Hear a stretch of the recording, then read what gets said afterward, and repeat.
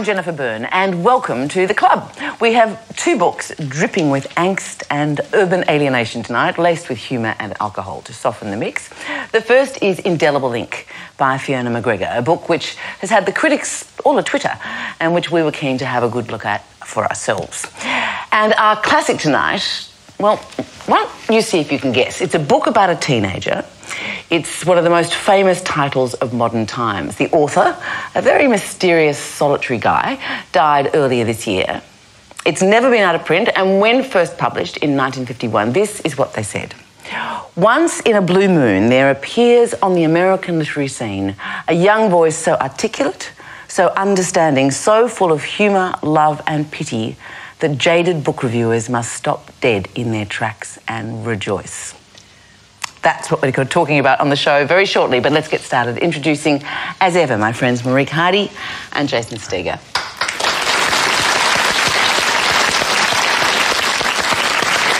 Now, our first guest tonight is a repeat offender, this being his second time in the club. We all know him as a playwright, an actor, a screenwriter, but next month, the busiest bloke in the country sees the release of his first novel, How It Feels. Please welcome back Brendan Cowell.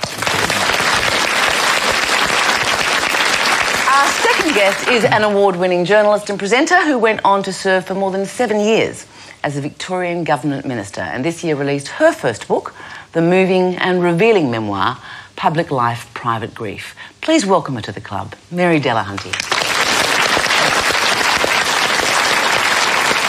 Okay, Brendan, this book that made the critics rejoice? Yes, look, it's quite arrogant to choose this book because there's been so much said about it, but I think it's important just to look at it as a book, really. I read this book first read this book at university when I was 20 years old, and it absolutely was the life-changing book.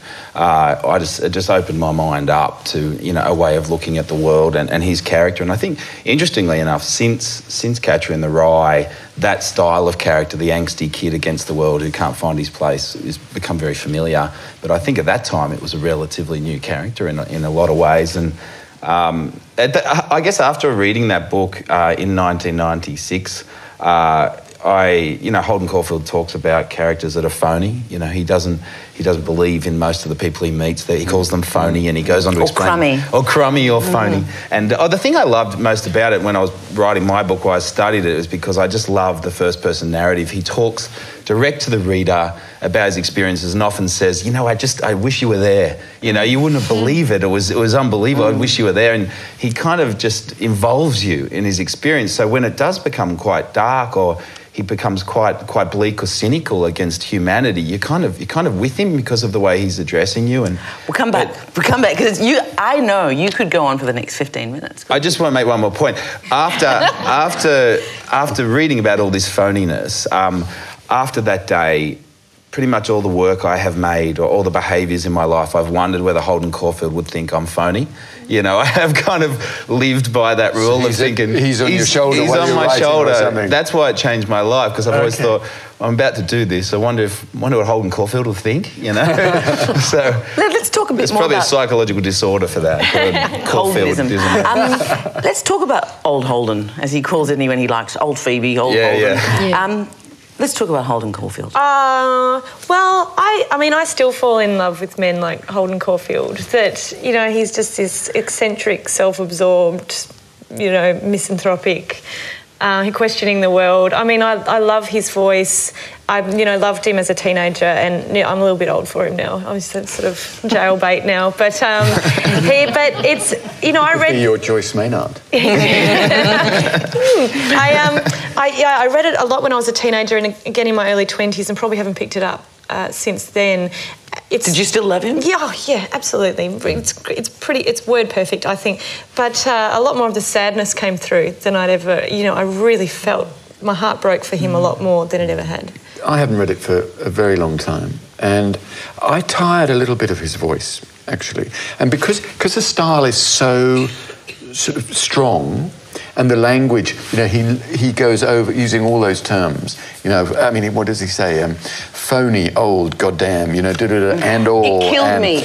I got to tell you, this really is like gorgeous. If you want to know the truth, You want to know the truth. If you want to know the truth, that's the sort of key, isn't it? And if you want to know the truth, we're getting it from Holden. We're getting Holden's truth. I found the style eventually sort of started to grate a little bit with me. And drove me nuts. I got a bit tired of it. You're but, both wrong. Hang on. It doesn't mean it's wrong. Doesn't mean it's not a great book. It's just it wears you down after a while. I think the mark of that sort of writing is that you instantly want to write and talk like that. That's you leave that book wanting to write. Do you know what I do? I went back and read the crits of the time, and it was astonishing how many of them, thinking they were original until it all came out, that all of them wrote in this style. Immediately they picked it up and everyone was writing the reviews. It's absolutely intoxicating. In this kind of hipster, ultra honest, but sort of, personal, intimate. I mean, because the first time you read it, it does have that sort of huge impact, doesn't it? And I think inevitably, when you read it again, it doesn't, unfortunately. And as I say, I sort of tired of the style, but that doesn't mean I don't admire the book. But you got sick of Holden, you said. You got sick of him. I got a little bit sick of him, yeah. Well, I first met Holden, when I was studying the canon, and so you came out of Shakespeare and Dickens and thee, thou and thou, and suddenly you ran into goddamn all. And I loved it. I loved it because suddenly there was this sense of stream of consciousness. Rereading it, I now think of Steve Toltz, actually, and I think of how much it changed literature. But I also see the poignancy in it, and I now understand what Catcher in the Rye was about. I simply didn't understand it when I first read it. What was the metaphor about Catcher in the Rye? And here's this, 16, 17-year-old kid so full of pain and not able to find someone who can actually love him, that he wants to love all these other, lost kids.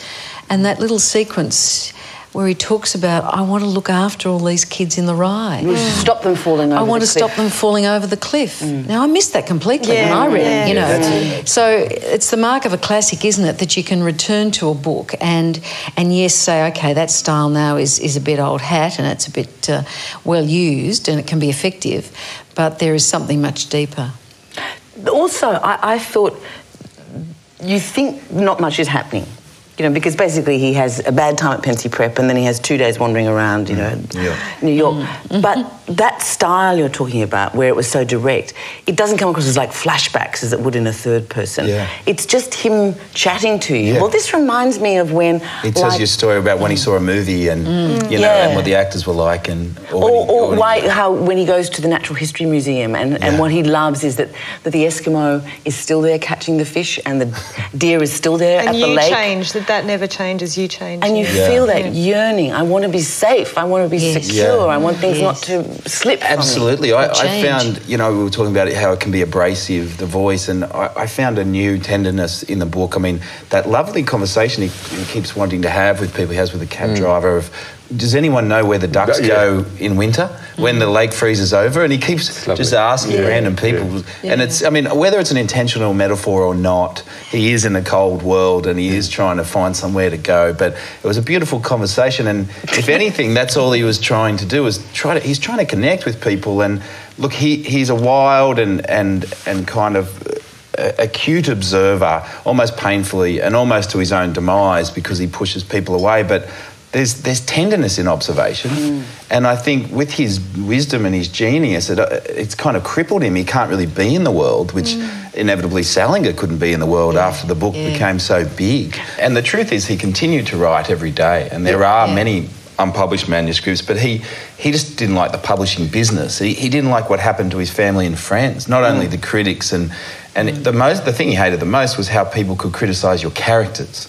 He didn't mind saying whether it was a good book or not. Like we've just done with Fiona. Yeah, just like that. He said, how dare you murder my characters? Yeah. And he hated that, and he said publishing was the worst business. He'd rather spend 2 hours at the dentist than a minute, in the publishing business. So where are all these scripts? That's what I'm excited about. And who's going to have copyright of them?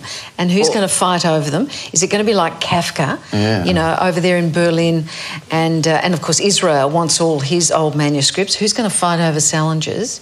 We haven't even seen anyone with the remotest chance of getting them, I suspect. I would be very sure he burnt them all. He has so much... Why would you think he wrote to write? He wrote to write by the end. But he never... I read one interview that he gave in the 70s or something, and he said he didn't know whether they would be published posthumously. In a way, you'd have sort of hope that he stuck to his guns and burned the whole. He did write Finding Zooey, and I mean there were other books. It was just this one totally overshadowed. And that's the club for another month. A big thanks to tonight's book clubbers. Thank you so much, Brendan, Marique, Jason, and Mary. Thank you. Now, next month, well, I know we said that we'd do it in summer or early next year, but we just can't wait a minute longer to look at the book everyone's talking about, Jonathan Franzen's Freedom. So that will be on our agenda, plus my choice for the club, Atlas Shrugged by Ayn Rand. It's a monster. It's contentious. It has formed a whole stream of social and economic philosophy, and it's back on top of the bestseller lists in America after 50 years since it was published, largely thanks to the Tea Party movement. Anyway, it's also worth having a look at before it gets ruined by Hollywood, because there is a film on the way. So there you go. 2 big, fat books. Look happy, you guys. I hope you'll have a go at least some of them. And until next month, very happy reading. Good night.